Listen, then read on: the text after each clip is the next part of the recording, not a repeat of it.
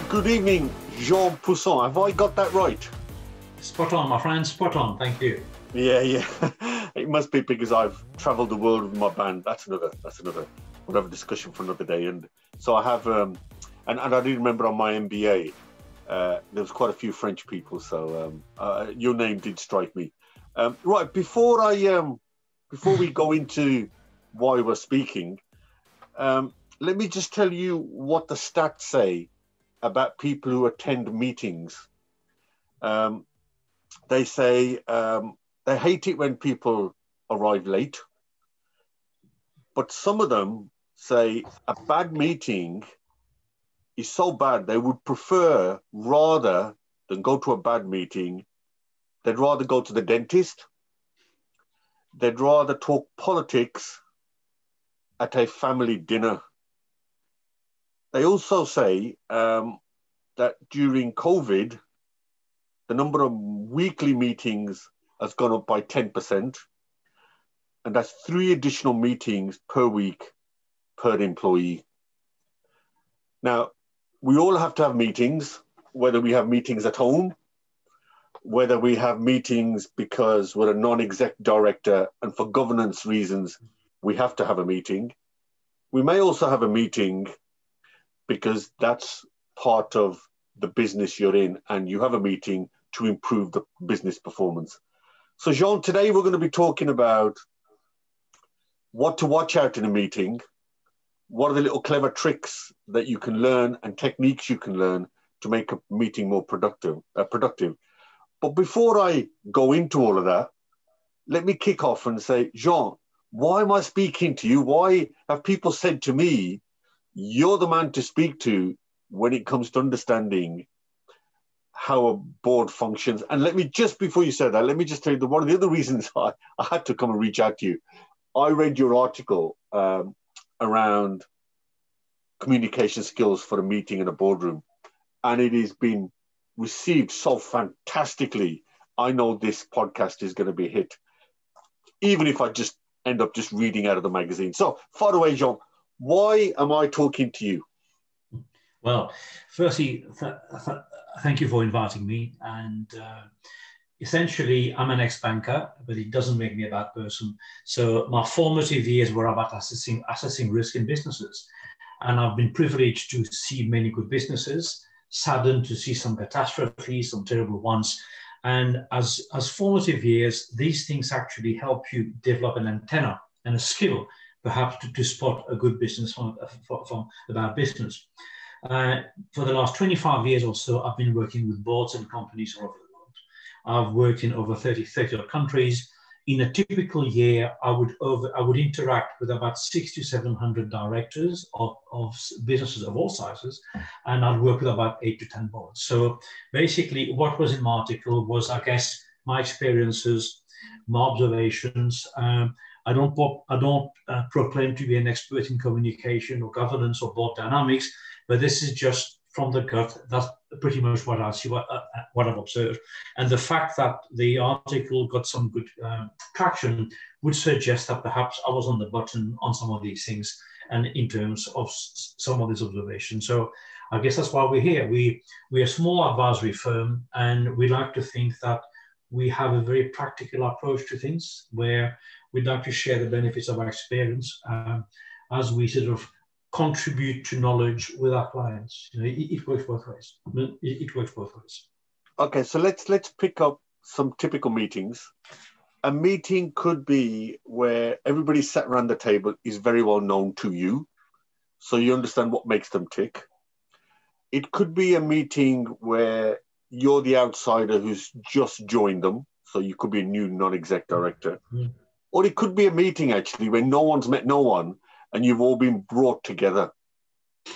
And I think irrespective of which of those meetings is taking place, you can, as you've said, Jean, you can spot the behavior.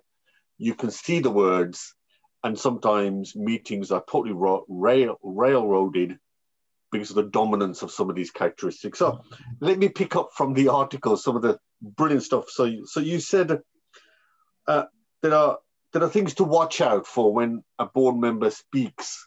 And you say, you call them the dangerous, the too predictable, prefaces. So you say, be careful of someone who starts with a sentence, research has shown.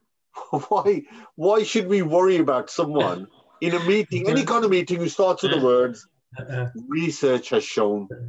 Well, thanks, Ninder. And again, it's interesting your earlier point to that, particularly a board meeting. When you walk into a board meeting as a new appointed director, non-executive director, you're walking into a collage of codes, of behaviors that you don't know. And if you're a non-executive director, you'll have a meeting maybe 4 or 5 times a year, if that. So it will take you time to adjust, to understand what's going on there, to be able to contribute and navigate through all this. But my point about research is shown is this. You go to, and it doesn't have to be a board meeting, it can be anything. And somebody says, research has shown, and it has near biblical authority. And I hope I'm not offending anyone's faith or kind of lack of faith here. Research has shown, therefore it is accepted as a fait accompli, that therefore it is. And many years ago, I kind of learned this when I was asking, well, would you mind pointing it out to me? What research are we talking about here? Not to be smug or not to catch people out. I just wanted to know. And I promise you, time and time again, people cannot back it up. And they're not being malicious, they're not being sort of nasty, but somewhere it got in there that there's a piece of research out there somewhere, and therefore, if I say research has shown, that's my argument wrong. And I think any good chair or any good director or any person who says that should be able to back it up. And the research which I'm talking about here is da-da-da. End of discussion on that one. So why might someone say that and then not be able to back it up? What's their rationale for saying, and research has shown that? Look, sometimes it's mischievous. Sometimes they're smart enough to know, if I say that, no one's going to question me on it. But I think for most cases, people actually believe in that. And it could have emanated from a corridor conversation. Somebody should have said something, and it's gone in the toolkit that, oh, there's research on this, without even going to go and check it out. So they believe that there's research which actually supports their point, and it's a strong point to make. If I say research has shown, boom, job done, basically. So I think there's possibly a little bit of malice, but I think in most cases we've picked it up. I mean, I call it, or psychologists call it, mental anchoring. You know, I've made up my mind. Somebody told me something somewhere, somehow, and it's in the toolkit, and therefore it is. And as a consequence, I'm not open to any conversations, to critique, to question, to query, or to maybe think differently. So, you know, it's a case of often common practice becomes common sense. Could it also be that if somebody's on dodgy grounds, if they say, according to research, they do work on, as you said, the probability that nobody in that room is going to ask them that research? Absolutely. And there's another one that people use a lot. People say things like 80% of acquisitions fail. Now, that is one hell of a statement to make. 80% is a huge, huge number. And of course, what do we mean by fail? What kind of time period are we looking at here? Now, if that statement were to be moderated to say a very high percentage of acquisitions fail to achieve their intended objectives in the planned intended timeframes, then it's a bit more robust. But those absolute statements, and people say, oh, most acquisitions fail because of culture. Okay, that's culture right. is a factor. They do say that. They do say that. Yeah. Okay, show me the research. Show me the facts. And they can't because they can't. Well, culture is a factor. Don't get me wrong, it is a factor, but to pin that on an absolute number of 80% and to speak, you see, when you see, and we'll talk about numbers later, I'm sure, when you talk about numbers and precision, it adds gravitas to the argument. Well, it's going to make me smile because I've been in a lot of meetings recently where actually everybody is saying that continuously. Oh, listen, if we merge with X, Y, and Z, culturally it will fail. The research shows. Actually, they've used both those terms. They've said, oh, the research shows that these things fail. And in fact, I never thought about asking, but which research?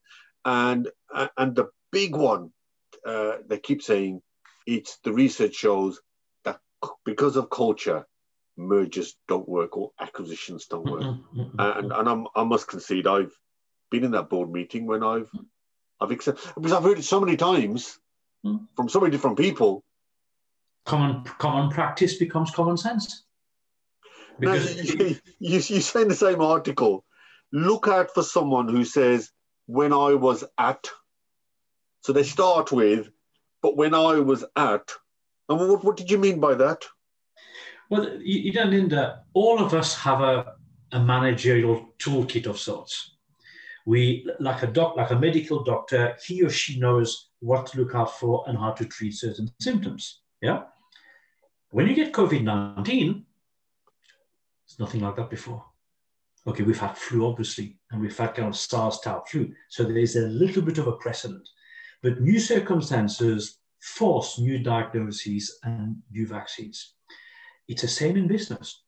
When somebody says, when I was up, you see, we're all prisoners of our own experience. I mean, I call it the curse of knowledge, where the knowledge that I had on a problem of 10 years ago may not work now. It might. The context is different. And that's why in sports, so often, when a coach leaves a club and he or she goes and does other things with their lives, and they come back, it's rarely the same second time around because the club has moved on. The context is different, and if the context, you see, experience is great as long as the future resembles the past. If the future resembles the past, experience is to be cherished. Of course it is. Yeah, and you want that experience, but very often it is not. It is not. So if I'm applying a toolkit on something which I saw 10 years ago, those remedies may not travel. And I think it's about being conscious as a director that and accept that not everything will travel. The context is different. Some will, but I think that's why we have to have an open mind on that. And the one I've heard a lot, and by that I've heard that one as well. When I was at company X, we did this. When I was at company Y, we acquired X, Y, and Z. And when I was at company Z, I've done 400 acquisitions. And you hear this all the time. I tell you where you hear it a lot. I don't know if you've ever listened to Clubhouse. It's a social platform. Good grief. That's all I hear when I was at. But what about when there are decisions to be made at the board and people start with the word, I think we should do this. What's the problem behind when people say, I think we should do this? Okay.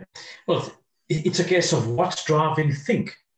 Is it experience? Is it background? Is it precedent? Is it analysis? Is it data? Is it as a result of? That's what I need to know. That's what I need to know. In the article, I quote a friend and a colleague of mine, a barrister, and he always tells a story. The first time he presents in court, a bit nervous, and his boss is behind him in court, and he says, Your Honor, you're judge. I don't know how they're addressed in court. I'm not au fait with court protocol. And he said, Jean, I didn't even get to finish my sentence. The judge said, Counsel, I don't care what you think. Present the argument. And he said, and I could hear my bosses laughing behind that because they got caught as well. He said, it's a lesson I never, ever, ever, ever forgot that lesson. I think, and hang on a second here. We want a bit more certainty here. Look, we all have opinions, and that's fine.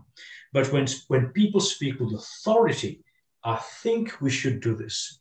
And one question which I always ask when we do board evaluation is, on what basis were those decisions made? Who made the decision to buy, to sell, to brand, to rebrand, to cut? Who actually made that decision? And what was the background that led to that decision being first talked about and ultimately actioned upon. So I think it's experience talking, which is often very good, by the way. We need a bit more science, so to speak, to get behind that. I've got to confirm that. I'm now starting to remember, or every time I hear someone has said some of this stuff and no one's asked a question. The one I classically recognise, and we see it all the time in debates on TVs, when someone starts with the word, with all due respect, and I mean, everybody must have had somebody say to them, but with all due respect, so, but we know what's coming, don't we? We know what's coming when someone says to you, but with all due respect. What's coming then, John, when somebody says that? What are they trying to do? That means an Exocet missile is coming. This is what that means, basically. So don't say it. Because now I think we're all smart enough to know when somebody says, with all due respect, that means we're going to have a fight here. That's what that means. We're going to disagree on something. Don't say it. Don't say it. You know, boards or meetings don't have to be comfortable places. It's okay to disagree, you know? And as we keep telling people, be hard on the issue if you have to, but be soft on the individual. We can still go out afterwards and have a drink and have a chat. You know, we just disagree. It happens. So, Jean, but do people, I mean, you said people disagree, but is that why people use with all due respect? Because they know if they say that, they're softening, or they're trying to soften what they really mean. And they're trying to make the person who's going to hear your remark accept that, here it comes, but they're being very polite about it. Yeah, that's right. Except that preface is so laced with irony, and it is so laced with disrespect that, you know, it has long served its purpose. I mean, I've seen chairs with a smile or directors with a smile and with a very gentle mannerism say things like, Ninder, we're going to have to disagree on this. Oh, okay. Smile. Okay. Yeah, that's fun. That's fun. Yeah. That's fun. You know, as opposed to actually the bombastic approach, I'm right, you're wrong. You know, this is not a winning situation. We just happen to have different viewpoints. And that's fun. And on the board or in it, you cherish that in the board. You absolutely cherish the diversity of thought, the diversity of opinions. I mean, that's really, really good. And it's helpful. And it's really, really helpful. So there are other ways of meaning the same thing, I think. So that this, with respect, I think people should stop saying it in truth, because it's almost offensive. And if someone, I tell you, I tried it this morning with someone, and I said, I've got a podcast later with Jean, and he's gonna pick up a line called "With all due respect," and the person on the other side of the phone fell about laughing and said, "Yeah, that's incredibly insulting because you know what's coming." Yeah, and that person said, "Yeah, you know exactly what's coming." Yeah, of course you do. I mean, as working in Russia, I used to go to Russia a couple of times a year, and now we do it virtual. And the Russians, as you can imagine, have a very direct style of debating, shall we say. And the first time I saw a board meeting, I thought, these guys are going to kill each other. So, such was my perception of the ferocity of the argument. But in fact, it was just the way they are. And so I got friendly with quite a few of them. And the one guy said to me, Jean, you know, I have a problem with one director. They go on them, and he was telling me we disagree. I said, Anatoly, are you married? Yes. And this is a guy in his 50s. Do you love your wife? Yes. Very much, very much. Do you sometimes disagree with your wife? Ha. All the time. So who wins the argument? He said, well, sometimes I win, sometimes she wins. I said, sometimes you let her win, and sometimes she let you win. Ha. Yes, I said, you still love her, don't you? Yes. But you, it's okay to disagree. Like, why wouldn't you disagree on it? And but it's the your earlier point, it's the behavior, it's the manner of the disagreement which is important. You know, and I think with respect, it's just, you're quite right, it's insulting in truth, and it's a bit amateurish in truth. I think, you know, if you're going to insult somebody, do a good job at it. I thought it was very interesting, and hopefully we'll have time to pick this up. It is the way you said the body language. Instead of the words, let the body language do the work. And when you said smile and say, we agree to disagree, the body language is more powerful than the words you use, because actually the smile said it. Oh, yeah. I mean, look, people like Ronald Reagan, people like JFK, people like Clinton, people like Obama, they have this capacity to make you feel like you were the most important person in the room. Look, I've never met them, but speaking to people, and some leaders have that ability. You know, they humble, they sort of learn from people, they're respectful. It's the smile, it's the easygoing body language, as opposed to the aggression, as opposed to the kind of facial movements which don't help, really, which really don't help. So, and I think, and it's amazing how, and you see, especially directors or senior leaders, if people don't tell them that they have a problem with language, with communication, with body language, they're going to carry on doing it. Because, you know, and especially, I mean, I see chief executives or senior leaders, they tell a joke and everybody laughs. Yeah. So they think they're funny, and they keep telling jokes, because nobody would have the temerity to go and tell the great person that actually your joke telling, maybe it's kind of not funny. You're actually offending. We don't tell them those things. And as a consequence, the behavior it keeps happening. It just keeps happening. And that's why, you do need a good chair. A good chair or a team leader reads the room. They read the room, where people sit, how people behave. And a good chair after a board meeting should phone every single board member. So how did you think the board meeting went the other day? You know, and a question I often ask chair when we do board evaluation is to ask the question, okay, you've had a board meeting, and good practice recommends that you should phone each and every board member. Do you have a priority list? Who do you phone first? Or is it just a random set of calls? Now, good chairs tell you, oh no, I have my priority. Maybe one person was a bit quiet. I could see one person seemed a bit unhappy with that. That person should read the room all the time and bring on members who they feel perhaps for whatever reason are not contributing today, or for whatever reason. I mean, I've had cases working with people where I was at TSB many years ago, and I used to run the management college, which is in Solihull. You know, I worked there for about 3 years, and I was in my last appointment, I was director of studies. And we knew this chap who worked for the bank, and we had dealt with him, you know, and he was fair enough, nice guy. And he came on a course, and he was just bad news. You know, he was negative, he was unpleasant, almost toxic. He was corrupting the atmosphere. And I thought, this is a side of him I had never seen before. And, you know, you showed to him and everything, and I thought, no, there's something here.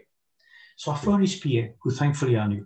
And I said, look, I've had so-and-so on the course. And he said, well, and this is a guy in his 30s. His wife had cancer. And he says, and it was pretty bad.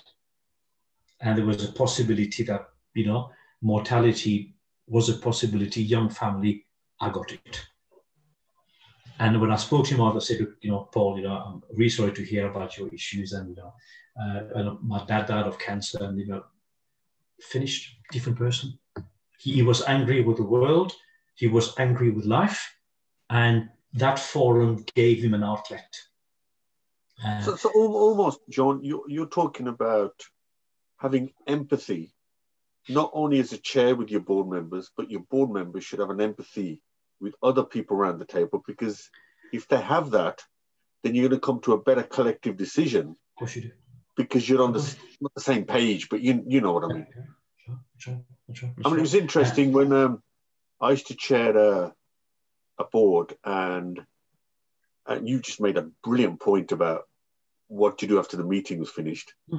And invariably, there were two guys who were brilliant and only used to speak when they needed to speak in the board meeting.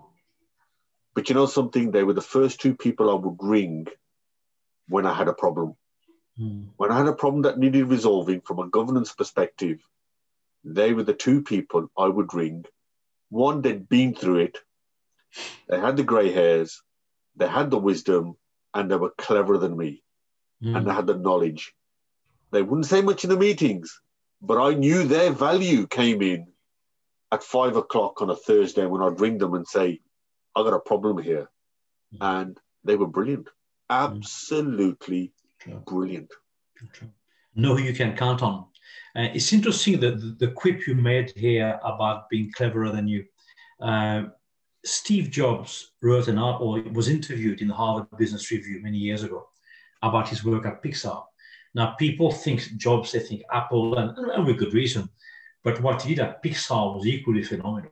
Yeah. You know, and Pixar, and the Disney family, it has grown. And he talked about managing creativity. And he made the point, never be too scared to hire people who are cleverer than you. Raise the bar, raise the average. And far too often we feel a bit threatened or not sure this person will add value to the board. And, you know, and you should, you know, don't be scared to get people who are cleverer than you. Raise the average. You just raise the average. And that's not a bad thing. It really isn't a bad thing. Well, people do fear that. I mean, you also talk about a chair, and you say brilliantly in the article, where the chair is looking at an acquisition, and he opens up the discussion by saying, I'm very excited by this proposal. Now, you contend in the article that that's a very loaded question, and that's something a chair, particularly a chair, shouldn't say. What was the problem behind that? I mean, Ninder, that's something which actually I experienced. I was asked to facilitate a board. It wasn't a board meeting. It was a board always thing, and they wanted a strategic review. And kind of last minute, they shoehorn on the agenda a proposed acquisition, which everybody was excited about. And when the chair introduced the agenda, the proposed acquisition, that's what he said. He said, I've had a conversation with my counterparty chair.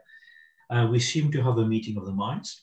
I think this acquisition would be great for us. We certainly can afford it. Okay, they could. And I'm very excited by it. By saying that, he had already said that I want to do this. The conversation had been influenced. What he should have said is to say we've been approached. I think there's merit in us discussing this, and I really would like us to discuss, and then we'll continue the conversation. In the second stance, he would have been neutral. So it makes for a really good open discussion. In the first stance, he had already said effectively, I want to do this. Now, the quid pro quo of this, of the many qualities that chairs should have, are basically facilitation skills, clearly, yeah? But far too many chairs forget that they are not simply facilitators. They are a fully fledged board member. They have a view and they have an opinion, you know, and in some cases, possibly even a call. So when the conversation has gone full steam, I don't have an issue with the chair saying, well, I'm excited about this, but I'm just one. You know, the positioning is important. By putting it up front like that, and that person was quite influential. He actually was a very nice man, by the way, you know, and there was no subterfuge in this. He was a clever guy, and it probably was the right acquisition, by the way. But the point is, the influence factor was strong. And I did tell him afterwards, by the way, he was fine with it. You know, he said, John. So let me flip it the other way. I can imagine being in that position. I can imagine saying what you've just said, which is, by the way, we're looking at this thing. How does a chair then respond if someone immediately says, so what do you think? Do you think it's a good idea? What should a chair say then? It's a very good point. And I thought, well, I think we need to discuss it fully, because I'm here as a chair to actually get everyone's views on boards, you know, and in the throes of the discussion, themes would emerge, arguments will emerge, risk will emerge, and I'd rather keep my reservation or my opinion once we've had a full constructive debate. Then we have an informed body of evidence to actually begin to make a decision. And back to your earlier point about confronting the judge with "I think." Mm. What about, and I've heard this a lot of times, where people, board members or people in the team say, "I've heard people say this about us. I've heard people say this about the brand. I've heard people say this is where we sit with other brands. This is why we should, based on that, do that." What's the rationale behind that? And what's the problem with that kind of? Well, it could be right, but the kind of "I have heard" is a bit gossipy, you know. Or when people say, "Oh, people are talking," or there are murmurs of discontent, or the kind of, the street talk is so and so. Okay, we need a bit more here. We really need a bit more here. You know, we need to actually window in and find out a bit more. It needs to be authenticated. It really needs to be authenticated. You can't just base a decision on "I have heard." Well, it becomes gossip. You know, and you know, with respect to anybody who watches the sitcom, I make the point: this is not EastEnders. We are a professional board of people here. Forget gossip. This is not about gossip. I mean, for me, gossip at a corporate level is a form of terrorism. It can be so damaging, and often you can't see, you don't know where it came from, you don't know what are the objectives behind it, and they can cause so much damage if not put in check. So, well, this is a professional board. You may be correct. I'm not suggesting for one moment that you're not here, but we need a bit more on that, please. Has anybody else heard other stuff? You know, everyone shares their views of Ninder here, that these are the kind of conversations, and then people will open up. Some will say, "Well, that's news to me." Others will actually, "I heard so and so." You build the argument. So "I have heard" becomes "we have a situation here." And again, look at dynamics. I've seen boards where people dominate, ask lots and lots and lots of questions, and then there are other people who say nothing. But you say listening is not waiting to speak. What do you mean by that? When people are just listening, what did you mean by it's not waiting to speak? Well, you know, it's the impatient in the human species. You know, in that I've got something to say here, and boy, oh boy, you're going to hear it. Boy, oh boy, you're going to hear it. So I'll wait for the first pause in your little sentence, even at the risk of interrupting your train of thought. But I'm going to get that in, and I think we should be better. I think all of us should be better. And you know, even in this little clip, I've interrupted you once or twice, and my apologies. So even I'm guilty of my parable. But sometimes we need to be patient, and just let the argument come through. Maybe you wait for other reactions before jumping in, and have a proper think. And if it's something contentious, ask yourself, well, why are they saying that? Why isn't this coming up now? And have some deep moments of reflection as to what lies. Ask the person to clarify a bit more. Ask the person to maybe authenticate the source of that in a kind of nice sort of way. And because people are impatient. Now, I see this a lot on boards of charities. So a board of charity, say, will have the good and the great from commerce and industry. And of course, the good and the great know everything about everything. You know, well, at Tesco, at Vodafone, at so-and-so. And you could see the other charity members thinking, wow, they must know their stuff. Just because they know stuff at Tesco doesn't mean it's going to work here, basically, you know. And it's about being selective with knowledge transfer as to what may work and what may not work. And so it's about being conscious. Sometimes just kind of just hold back a little. Just hold back a little. I think that's a brilliant point, because often I've met brilliant people, but, Jean, they only know about their own sector. Take them outside the sector. I wouldn't call them hopeless. They're not hopeless, but their contribution becomes virtually nil. because they're so brilliant at their own sector. And I always say to people, it's great being brilliant in your own sector, but you need to know about things outside your sector, because that's when you can truly contribute, because then, you've got something to say that's different. Now, to just pick it up again, behavior, dynamics in meetings, you use the word influence, and you say it's an interesting skill to know how to influence. But it's also interesting, are you able to pick up that you're being influenced?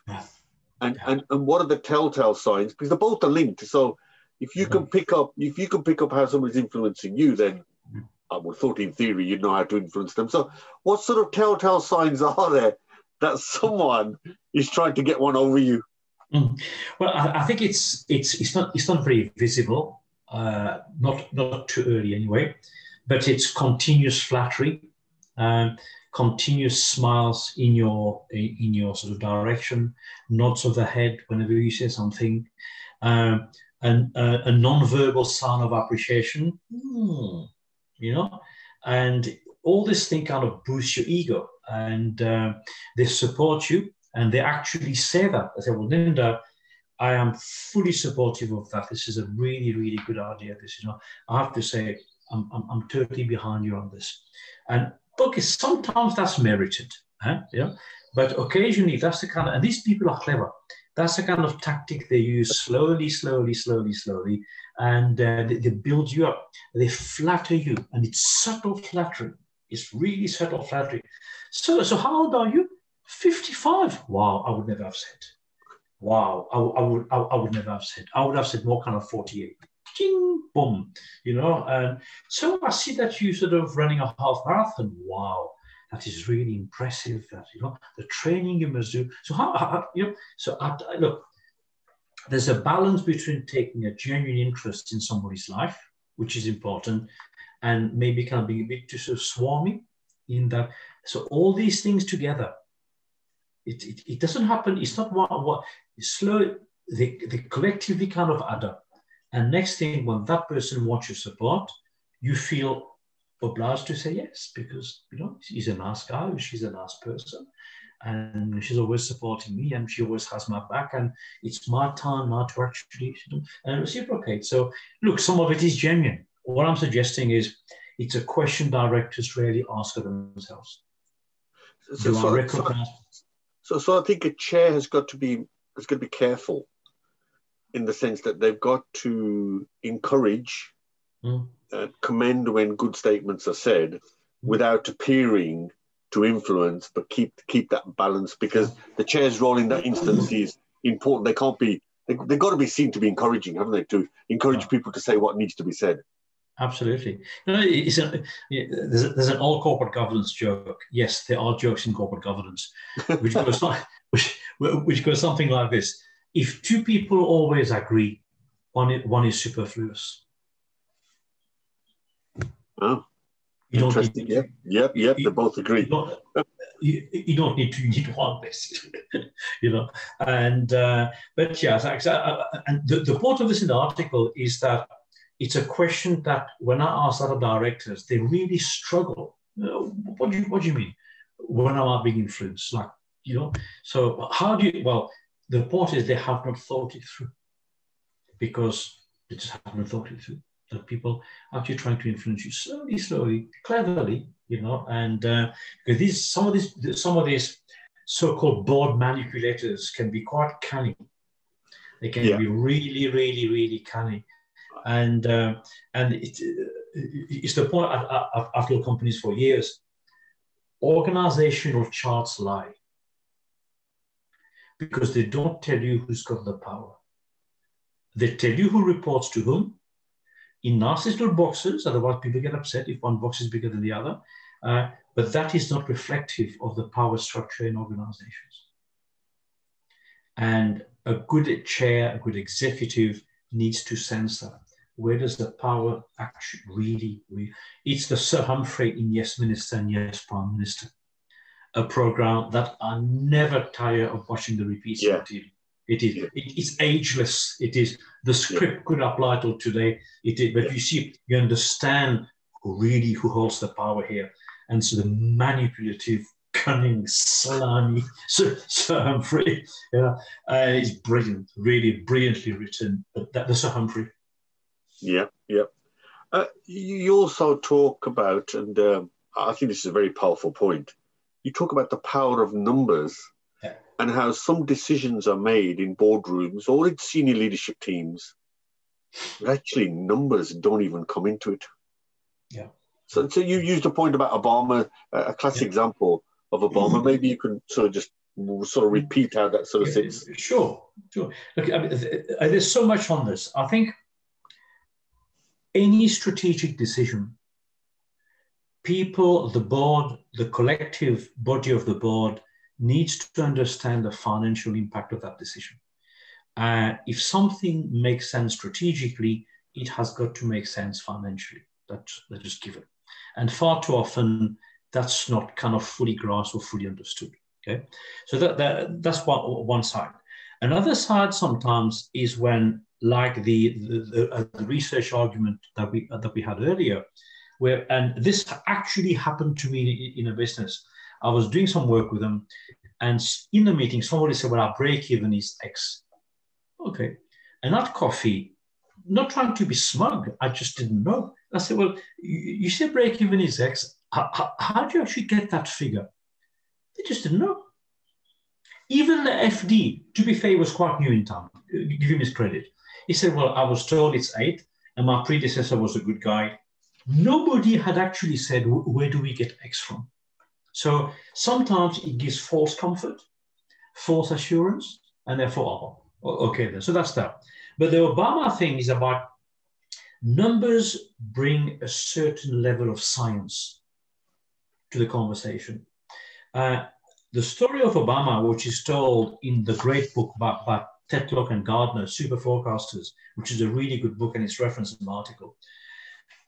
When the American intelligence thought they had located bin Laden in Pakistan, and they wanted to go in and demolish him. And these were the facts. What was known, whoever was in that compound did not want to be found. The curtains were always drawn. There was no satellite dish on top of the house. The front gate was always locked. The people never mixed with the neighbors, which is very anti the local community, where everybody knew everybody else.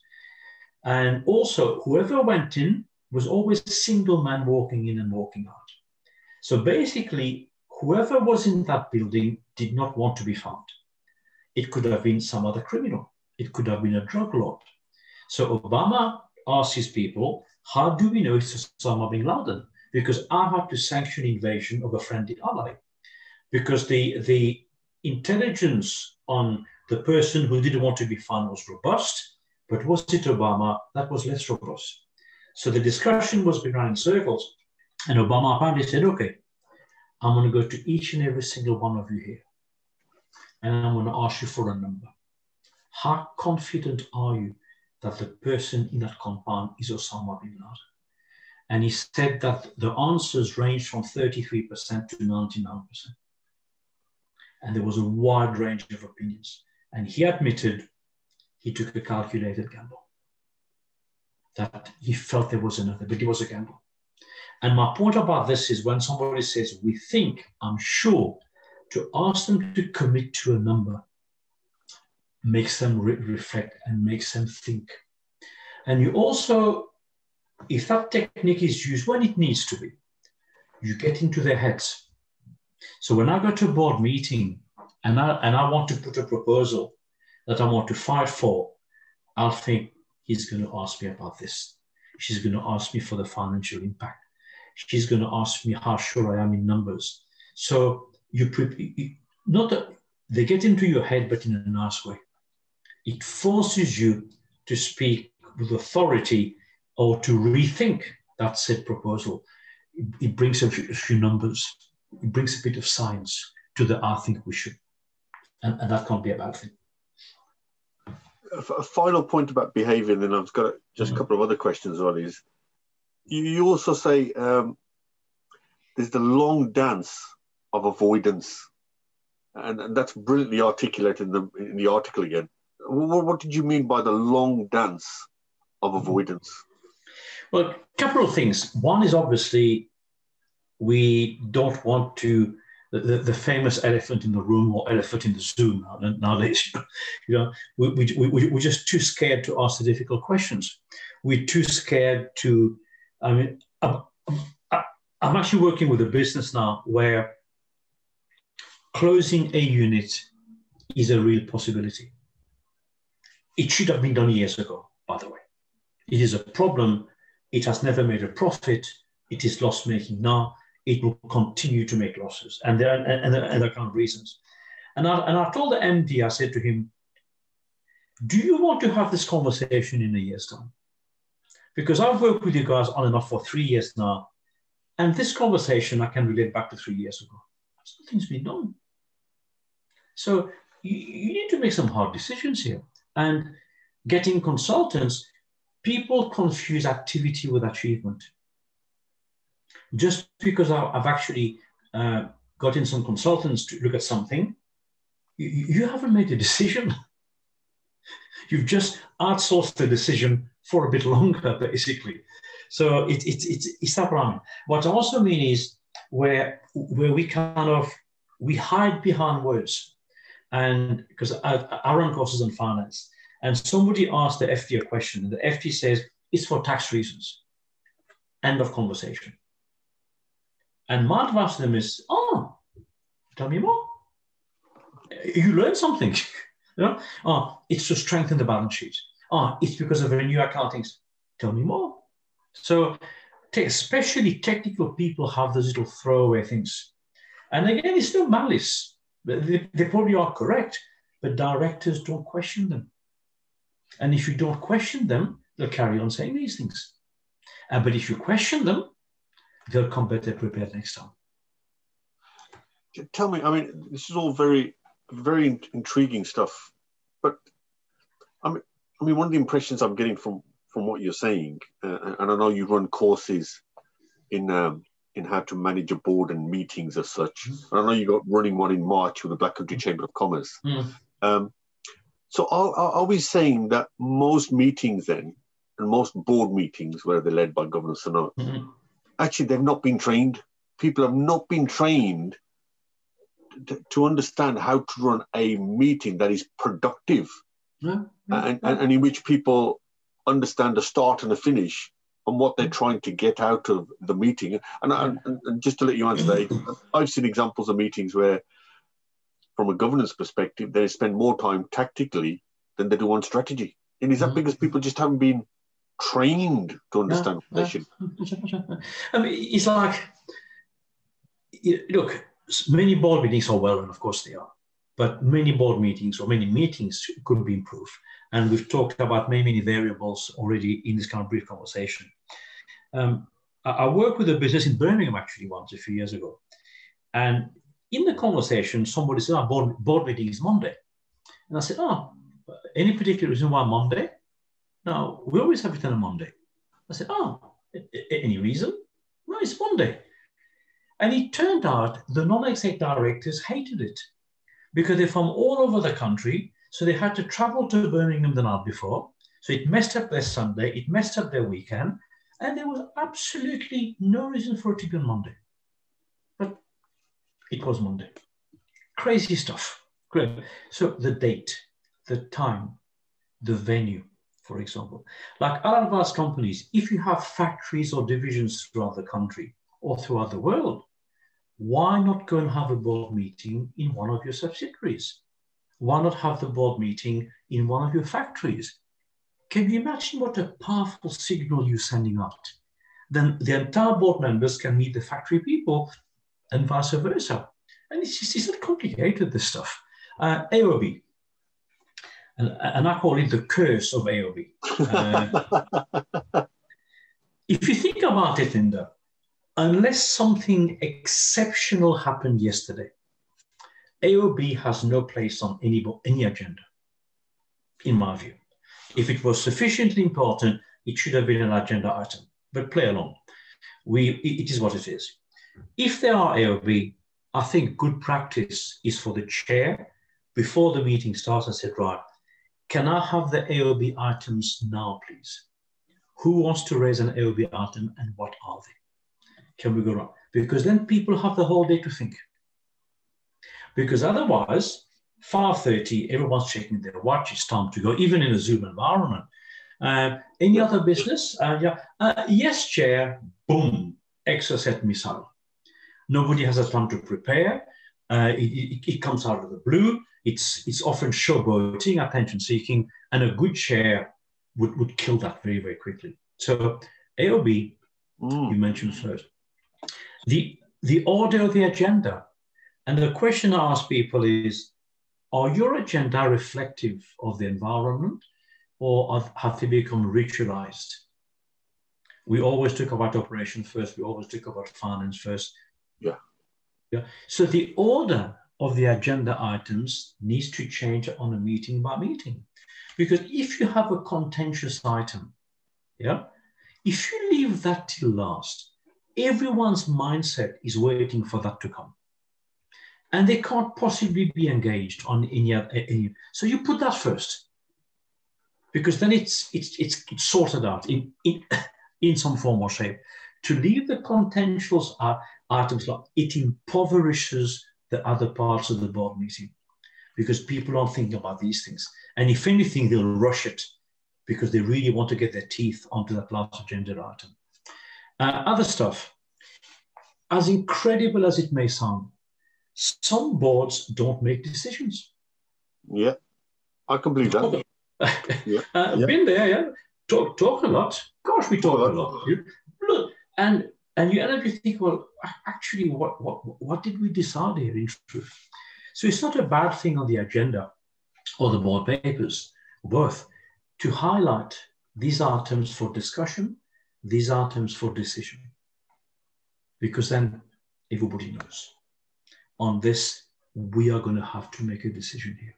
On this, we have to make a decision. And don't ambush people. I see chairs do that. Especially if it's something contentious and we may have to have a vote. A good practice is to say, look, okay, we've all said our thing here. We have a lot to digest. May I suggest a quick 5-10 minute break? Go and have a coffee, go for a walk. But when you come back, I will ask each and every single person for their opinion. Everybody will have a chance to speak. And when I finish with you, I finish with you. So give thought to what you want to say. Because if somebody else is speaking, I will not tolerate interruptions. You've had your turn. So have a proper think. So let's have a really considered debate. Don't ambush people, because that it's not right. It's not right. A couple of things, then crikey, it's almost 45 minutes. A couple of things I just want to pick up on.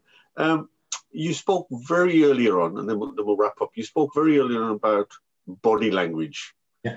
Did you remember about smiling and everything? If we assume going forward, particularly multi-site operations and multinational operations, that people are going to start, I think, using a lot more Zoom than they used to. I think they're going to. Do we lose something, you think, in decision-making through Zoom? Because, you feel you can't interrupt someone because the way, the technology doesn't work. And of course, from a chair's perspective, I think it's great, because if you say to people, no, you're not going to speak until I see your hand come up on the Zoom and then, or whatever software it is. So there's a bit more control, I think, because people know they have to wait till their hand's answered. Whilst it might be more control, are we losing out when it comes to body language and the fluency of a meeting? Undeniably. Look, it is what it is, the virtuality. We've had to do it, and it will continue in many, many forms. But there will be interactions, and perhaps a board meeting is one of them, where you want the people in the room. If I get it, especially if there are no major issue. Well, the thing is, ahead of time you won't know. But if there are no major issues in the company, everything is tickety-boo. There's nothing on the horizon. The numbers are okay. There's no kind of big risk. Then on a virtual situation, perhaps it's okay. Yeah? But if we are to have tough discussions and tough conversations, you maybe need the energy. And I think that's where virtuality, we lose out on the energy. We lose out on the body language. We lose out on the corridor conversation afterwards. We lose out on the kind of one-to-one, the fireside chats. You actually lose out on all that, because as good as the platforms are, and they are good and getting better, they can't possibly capture all these things because they just can't. I think the other thing that I've noticed is a lot more difficult, I think, to question are numbers. And I think in Zoom, the numbers come and go, and you can't really track them. And part of the problem with that, which is even more accentuated, is that FDs tend to produce numbers that they think people want to see, but actually people haven't got a clue. I used to chair one charity. I did it for 2.5 years, and I think it was about 3 months in, and I just turned to the board and said to the board, "Do you understand these numbers?" And these people have been sitting on this board for years, and they said, "We've never understood them. We've never understood the numbers." And I think you're absolutely right. I think in a Zoom environment, I think that gets even worse, because they're just documents flying back and forth, and you haven't even got them in your hand. Well, you have sort of, but you know what I mean. And your chance of questioning people, I think, is even worse when it comes to numbers. Yeah. Well, you know, when I ask boards or especially when I work with mid-sized businesses or even SMEs, and I'm meeting, say, the founder or the chief executive, and let's say that person has a non-finance background, as many people do. They could be engineers, salespeople, logistics. I ask the question, do you accept that your finance director, if you have one, knows more about finance than you? Oh, gosh, yeah. So how would you know if he or she is doing a good job? How would you know? Like, so that's one conversation. And I make the point, when I've been on panels before where we look at recruiting a new FD, and when these people present their pitch, what I want to hear from them is, I see it as part of my job to constantly educate and coach my board colleagues and present information in a manner which they will understand. That, because if you ask the question, they're going to say the right things. It should come from the heart. And a good chair will actually make sure that the FD does that. And some of the messages I've given to directors over years and years and years, and my courses is, you are well within your right not to understand, number one. Number two, I'm sorry, I didn't understand that. I'm sorry. This is beyond me. Please speak to me as if I were a 15-year-old. And a good FD would know how to decompose and explain something without losing the integrity of what he or she is saying. Because otherwise, bravado. And for me, one of the greatest skills of a director, executive or non-executive, is humility. Is to put a hand up and say, sorry, didn't get that. I'm really... Just picking that up, and we will wrap it up soon, is, so you've seen over the years the evolution of the boards, how they've changed. You've said when somebody comes back to an organization, it's not the same organization they've come back to. So let me ask you, I've asked various chairs of boards and non-execs. In your mind, what sort of skill set should a NED have, a non-exec director? And how can you measure their contribution? How do you know this is a good non-exec because they've got this skill set? And how do you know after 2-3 years that actually they've been bloody good? How long do you have? Not that long. Okay. Obviously, number one, curiosity. Okay. That's number curiosity. Curious, ask why, where, how, curiosity. Independence. Commercial savviness. Common sense. Yeah. A good strategic antenna. Good interpersonal skills. ability to communicate verbally and non-verbally very quickly and on the hop if they have to. I mean, non-exec directors are the black box of the company, the conscience of the company. It is they who should sometimes just pour cold water on some deals, maybe suppress the excitement a little, just as the Irish say, to be sure that when we make that decision, it's been the right call. But for me, it's about number one is the coefficient of curiosity. A non-exec director who has lost that curiosity is no longer adding the kind of value that they should, because they become native. They become native. And in the UK, the Corporate Governance Code, admittedly it's for listed companies only, recommends that one should not serve for more than 9 years as a non-exec. So it shouldn't serve for more than nine years, yeah? Yeah. That's right. For me, you've gone native long before 9 years. I don't know when that time is, but you've gone native. You've gone native. And a good chair should be able to spot that the range of questioning is a bit different. Maybe it's time for that person to move on, even though it may only be 2, 3, I don't know. The coefficient curiosity is number one. Once they lose that, then they are no longer adding value. And also, many of them try to relive their executive role. This is the one I was at. It's not what they're there for. It is not what they are there for. And particularly in a COVID-19 world, where some companies are bleeding cash and many regrettably will not survive. And you can understand how the board maybe needs to meet more often. The board needs to be more supportive of management. I get that, of course. But at the same time, don't micromanage. Yeah. Support, but don't actually get in their way. And the other point I've been telling people in this COVID-19, especially if your business has been savage, you need your FD to step up to the plate big time, if you're bleeding cash and if solvency is an issue. But do not let financial desperation replace strategic thinking. Because, there will be opportunities. You may well survive. And the whole, and cost cutting is not a strategy. It's something you have to do, of course, sometimes. It is not strategic. So, and that's where you talked about dominance earlier. Whenever there's an economic downturn, the FD assumes more importance, and rightly so, by the way, and rightly so. But that level of dominance should still be kept in check.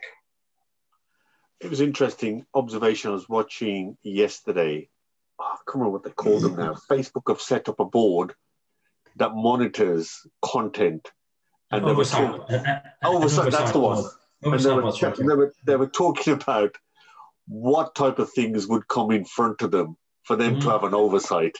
And the questioning was quite interesting because they were really trying to say, actually, one, do you have any power as non-execs? Secondly, who are you being paid by?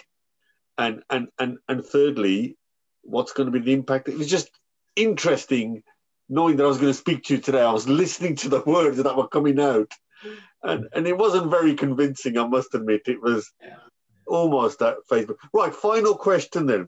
Fascinating session. Final question. And they sort of both answered. Final question, 2 bits of it, but they sort of both answered it. Where do business leaders mess up in terms of their comms, in terms of the boards? And at the same time, who are the ones then that really do get it right? So who are the ones and why do they get it wrong? And then finally, who are the ones who really get it right? Yeah, I think leaders in all spheres of society, politics, business, fail to appreciate that their every word counts. People listen, watch them, listen to what they say. Particularly in terms of uncertainty, COVID-19, etc., their words are amplified. And I think often business leaders fail to realize this. I think in controlled environment, business leaders tend to be very good. I've prepared a speech. I may well have rehearsed it, run it by somebody else. We're quite good by and large. But where we really mess up are those impromptu conversations. The conversation in the car park, the conversation we begin to ad lib. And if I go back to work tomorrow and you're my chief executive, and I say, I spoke to Ninder on the plane yesterday, and he said, the authority that that statement has beats any PowerPoint presentation. And it could have been just banter, basically. Yeah. It could have been just absolute red star. Trump hangs himself, and his advisors, I'm sure, when he walks, or when he used to walk from the White House to the helicopter and back again, he would hang himself in that moment. He would say some of the most, of all his stupid things. His pearls of stupidity always came from their impromptu. And leaders mess that up all the time. They just, they banter. They go off script, they go off piece, and people are listening. They don't know whether it's off piece or not. So it's the unguarded moment that often causes some. And we say words, and Ninder, they're just words. They say things like, in all probability. When you preface something by that, you're instilling doubt in what you're saying next. I did work for a bank once many years ago, and I was working with what we call the directors of. They weren't main board directors, but they were executive in all sense. And we had a couple of workshops with them. And in the one workshop, in the penultimate workshop, I said, well, for our last workshop, it'd be good to get the group CEO to come and talk to us. And there was a resounding, oh God, no, we don't want that. What? Why not? Oh, Jean, we know exactly what he's going to say. I said, well, it's okay. So what's he going to say? Da. I said, guys, this is good. This is really, really good. That you don't want the CEO to come and speak to you because you know what he's going to say. That's not a bad thing, you know that. They thought, I hadn't thought of it that way.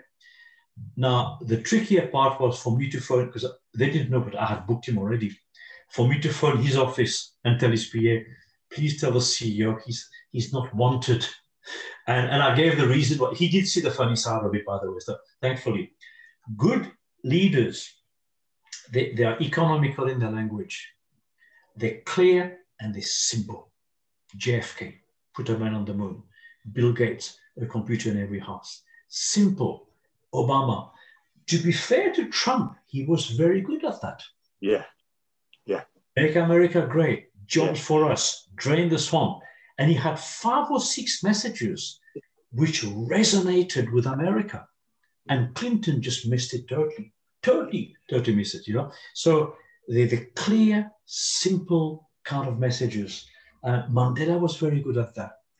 But then he was a lawyer. Very economical in his use of words. Muhammad Ali was brilliant. Okay, he had a script writer, so that's by the by. But what he said packed a punch, metaphorically, obviously.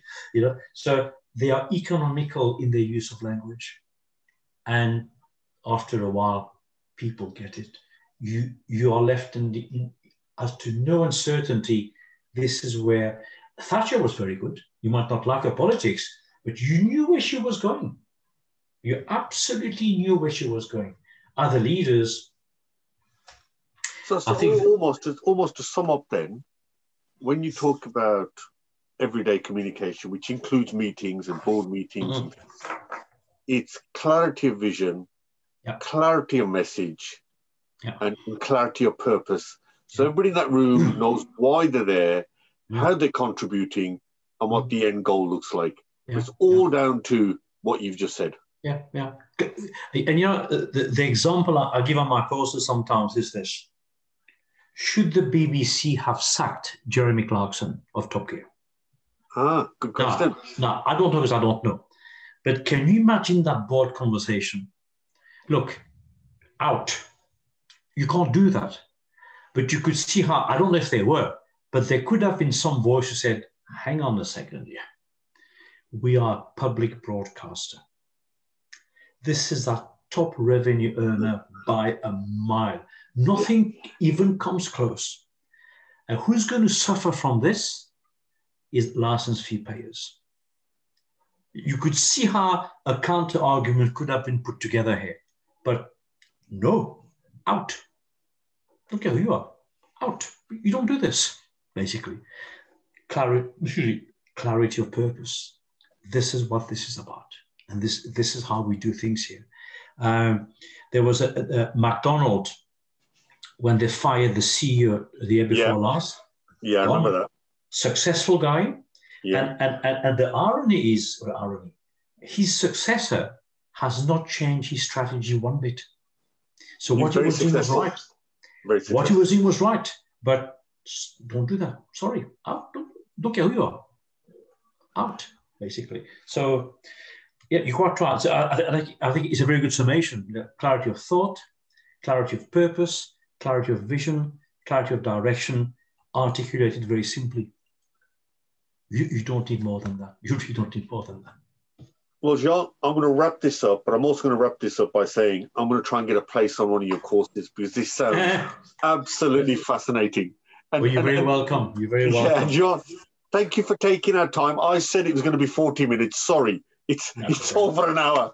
But I think the response we got from the article was just phenomenal. And it was crying out for a podcast. And that's why I reached out to you. And to be honest with you, you've delivered brilliantly. So thank you very much. Have a great week. And I'm sure everyone, when they hear this, will drop the appropriate comments. And I'd encourage anyone who hasn't had leadership training, whether it's in meetings or not, to always look at how they can improve themselves. And it's always good to learn from people better than you. Johal, thank you very much.